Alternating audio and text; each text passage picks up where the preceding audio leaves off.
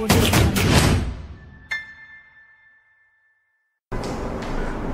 Guys, आज अपन start करने वाले हैं।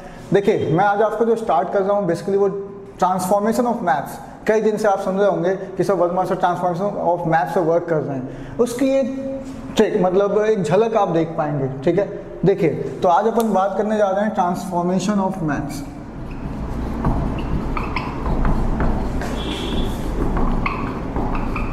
ठीक है, बेसिकली ये पूरा बाय वर्मा सर है, मतलब मेरा पर्सनल रिसर्च है। अब बात ये आती है कि इसकी ज़रूरत क्यों है आपको। ठीक है, इसकी ज़रूरत है क्यों देखें सर। देखो, दुनिया में यदि आप वाकई मैथ्स को किसी अच्छे लेवल पे, लॉजिकल लेवल पे सोचना चाहते हैं तो आपको इसकी ज़रूरत है। क्यों समझते हैं? सबसे पहले तो ये समझते हैं कि सर ये ज़रूरत क्यों पड़ रही है।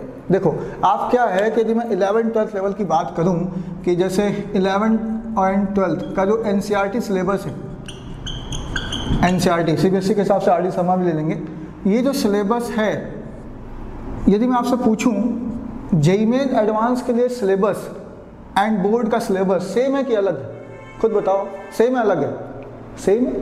मतलब कुल मिला के NCERT से जो बोर्ड का सिलेबस होता है और जो कंपटीशन का सिलेबस है, ठीक है भैया, कंपटीशन का सिलेबस दोनों सेम है, ये समझ में आ गया?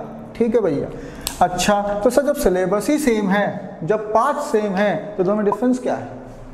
डिफरेंस क्या है भाई? अच्छा सर, यदि मैं कंपेयर करता हूँ कि बोर्ड, मान लो CBSE एग्जाम के बोर्ड की बात कर लेते हैं, ICSE भी हो सकता है, यूपी बोर्ड भी हो सकता है। यूपी बोर्ड तो कंपेरेटिवली टफ है मैथ्स में, ठीक है ना। अच्छा, आप यदि कंपटीशन में स्पेशली जेईई मेन या IIT कोई भी लेवल का बात कर रहे हैं तो इन दोनों में क्या अंतर है? क्या अंतर है? खुद सोचो। सबसे पहला अंतर तो आपको क्या समझ में आता है सर कि लेवल का अंतर है। क्या बोला आपने? लेवल का, क्वेश्चन का लेवल। अरे यार खुद सोचो, यदि लेवल का क्यों आ रहा है अंतर? क्योंकि बेसिकली कंपटीशन IIT में NCERT के एप्लीकेशन की बात होती है। किसकी बात होती है? एप्लीकेशन। जैसे सिंपल सी बात है, मैं आपको कहूँ बाइक चलाना आता है? आता है। कुछ लोग बाइक चलाते हैं और जिंदगी में कभी स्टंट नहीं मारते, लेकिन कुछ लोग स्टंट मारते हैं। मतलब क्या है? वो उस बाइक चलाने का एप्लीकेशन कर रहे हैं। तो एप्लीकेशन मतलब स्टंट मारना एप्लीकेशन हुआ। तो यहाँ पे जो NCERT का एप्लीकेशन है वो बेसिकली IIT है। तो मैं आपको एक बात बताऊं कि सिलेबस क्या है, आप जब विजुलाइज करना चाहें तो जैसे देखो, आप टेबल देखिए, टेबल क्लियर। तो टेबल के ऊपर का जो चीज़ दिख रहा है, ये पूरा ये पोर्शन NCERT का सिलेबस है। NCERT का सिलेबस। तो IIT का सिलेबस क्या है? देखिए, IIT का सिलेबस इसके साथ में जैसे मेज पोस्ट लटकी हुई है, मेज पोस्ट लटकी हुई है, क्लियर। तो ये आपका IIT का सिलेबस है। मतलब इसके अंदर नहीं, ये लाइनिंग, ये जो लाइन दिख रही है, मन से आप यहाँ से टपके यहाँ गिर सकते हो।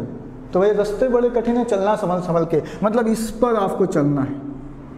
ये क्या मतलब हुआ कि सिलेबस में क्या बता रहा हूँ आपको अंतर, कि जब यहाँ से आपको साफ साफ दिख रहा होगा कि देखने में ये मेज के नीचे लटका हुआ है, मतलब IIT का क्वेश्चन देखने में NCERT का नहीं लगता, एकदम नहीं लगता।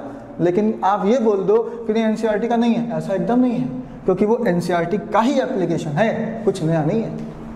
ठीक है भाई, समझ में आ गया? चलिए, यहाँ तक बात समझ में आ गई। तो इसी चीज़ को थोड़ा मैं आगे बढ़ता हुआ कि पहला चीज़ कि इन दोनों में अंतर क्या है, दोनों में अंतर क्या है। ठीक है, तो जितना भी आप सोच रहे हैं मैं आपको सही बताऊं अंतर। आप कई लोग सोच रहे होंगे सर क्वेश्चन अलग है, ठीक, मानते हैं IIT का क्वेश्चन पेपर एकदम डिफरेंट लगता है, बोर्ड का एकदम डिफरेंट लगता है। लेकिन यदि आपने एग्जाम दिया हो कभी, यूपी से हैं हम, RPT, आप राजस्थान से हैं तो RPT होगा, किसी और स्टेट से हैं तो वहाँ का होगा, उड़ीसा जेईई हो गया। ठीक है, तो मैं यदि UP-TU MMM की बात कर लूँ, UP-TU MMM एंड बोर्ड, ध्यान से देखो तो कई क्वेश्चन ऐसे होंगे जो एग्जैक्टली सेम आएंगे। एग्जैक्टली सेम मतलब यहाँ पर एग्जैक्टली सेम क्वेश्चन मिलता है। तो क्या कहना चाहोगे, क्या ये दोनों चीज़ सेम है? नहीं, अभी भी सेम नहीं है। तो सर जब क्वेश्चन ही सेम है और यही सेम क्वेश्चन यहाँ भी आया, यहाँ भी आया, तो अलग किस बात पे हुआ? अलग कैसे हुआ भाई?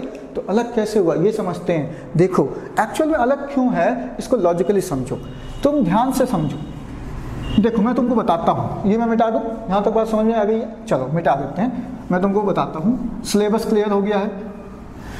ये जितना भी चीज़ है बेसिकली थॉट प्रोसेस पे वर्क कर रहा हूँ, तो वो ट्रांसफॉर्मेशन ऑफ मैथ्स पे वर्मा सर जो आएगा, ये बेसिकली थॉट प्रोसेस है। क्या है ये चीज़ समझने के लिए आप जा रहे हैं। अभी तक आपको यहाँ तक समझ में आया कि एप्लीकेशन था, सिलेबस में क्या डिफरेंस है ये समझ में आ गया। अब मैं UP-TU से कंपेयर कर रहा हूँ। यूपीटी, ठीक है, यूपीटी ट्रिपल एम या आपके अपने स्टेट लेवल का कोई भी इंजीनियरिंग एग्जामिनेशन, ठीक। तो जैसे मैं यूपीटी लिया, ट्रिपल एम लिया एंड बोर्ड का, इन दोनों में नॉर्मली एग्जैक्टली सेम क्वेश्चन भी मैच करते हैं। मैं ये नहीं कह रहा कि सबके सभी मैच करते हैं, मैक्सिमम 70-80% तक मैच कर जाएंगे, ठीक। तो क्या अंतर है सर? अब क्या अंतर है? तो देखिए, सही बताऊं तो सबसे ज़्यादा अंतर है 2s फैक्टर का। 2s फैक्टर क्या होता है सर? 2s फैक्टर, पहला स्पीड का। सर स्पीड क्यों? देखो, तुमने अभी बोर्ड का एग्जाम दिया होगा, ठीक है, उसमें 3 घंटे में 3 आवर्स में आपने कितने क्वेश्चन, लगभग 27 क्वेश्चन है।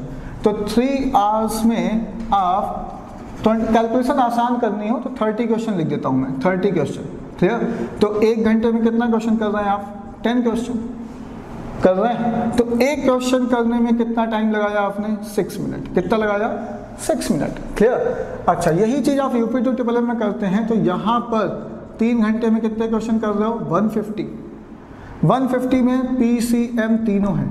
फिजिक्स नॉर्मली 1 घंटा लगता है, केमिस्ट्री ज़रूरत से ज़्यादा आसान होता है, ज़रूरत से ज़्यादा आसान यूपीटी का, तो इसमें आधा घंटा से ऊपर नहीं लगता है। यदि आपको आधा घंटे से ऊपर लग रहा है तो आप केमिस्ट्री गलत जगह पढ़ रहे हो, सीधी सी बात है, क्लियर। मैथ्स में यदि आप देखें तो यहाँ आधा घंटा बचा, ये 1 घंटा बचा, तो यही आधा घंटा इधर जाएगा जो केमिस्ट्री में टाइम बचेगा। तो नॉर्मली मैथ्स में 1.5 घंटा टाइम लगता है, ठीक। तो 90 मिनट्स में 50 क्वेश्चन हुआ, एक तरीके से 50-50-50। तो 90 मिनट में आप 50 क्वेश्चन करते हैं। थोड़ी आपकी स्पीड तेज है, आपने फिजिक्स केमिस्ट्री में भी क्वेश्चन कर डाले हैं, तो इसका मतलब 90 मिनट में मान के चल रहे हैं कि आप 60 क्वेश्चन करते हैं। तो एक क्वेश्चन में यहाँ कितना टाइम लग रहा है? 1.5 मिनट। कितना लगा? 1.5 मिनट। पहले कितना लग रहा था? 6 मिनट। अब कितना लग रहा है? 1.5 मिनट। मतलब सेम क्वेश्चन हुआ तो भी आपको क्या इंप्रूव करना है? स्पीड इंप्रूव करनी है। क्या स्पीड, क्या इंप्रूव करना है? स्पीड। कितना टाइम से इंप्रूव करना है? 4 टाइम्स। कितना? 4 टाइम्स, ठीक है। हाँ, तो देखिए अपन बात कर रहे थे कि दूसरा एस फैक्टर क्या है। तो दूसरा एस फैक्टर है स्पेस का, स्पेस, जगह का। क्यों सर, इसका क्या लॉजिक है? देखो समझो, यदि आपने कभी ऑफलाइन एग्जाम दिया हो यूपीटी का, जिसने दे दिया है मैं उसकी बात कर रहा हूँ, जो आप देने जा रहा है वो तो एक्सपीरियंस फेस करेगा ही।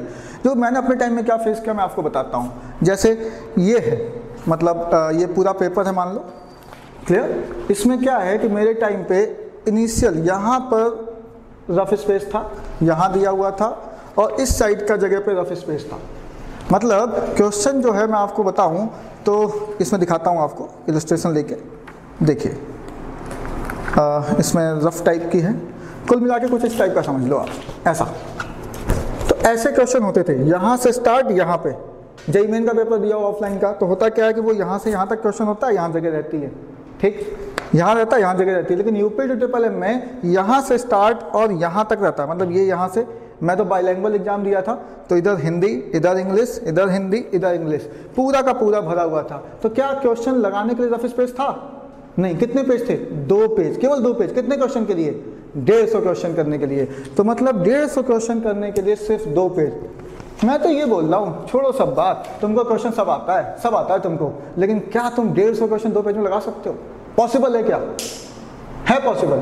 नहीं, एकदम पॉसिबल नहीं है, क्योंकि 27 क्वेश्चन करने के लिए आप पूरी A कॉपी B कॉपी भर दे रहे हैं। तो यहाँ मैथ्स के 50, बाकी 50 फिजिक्स के और केमिस्ट्री के 150 क्वेश्चन करने के लिए 2 पेज में पॉसिबल नहीं है, इवन क्वेश्चन आता हो तो। मतलब 100% ये समझ में आ गया कि बोर्ड की जो टेक्निक थी या बोर्ड का जो हिसाब किताब है उससे कंपटीशन तो नहीं निकल सकता।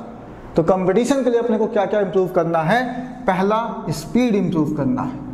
दूसरा, स्पेस इंप्रूव का मतलब ये है कि कम से कम स्पेस लगे, ऐसा लगे कि क्वेश्चन के अंदर ही सॉल्व हो जाए, मतलब अलग से कोई स्पेस की जरूरत ही ना पड़े। समझ में आ रहा?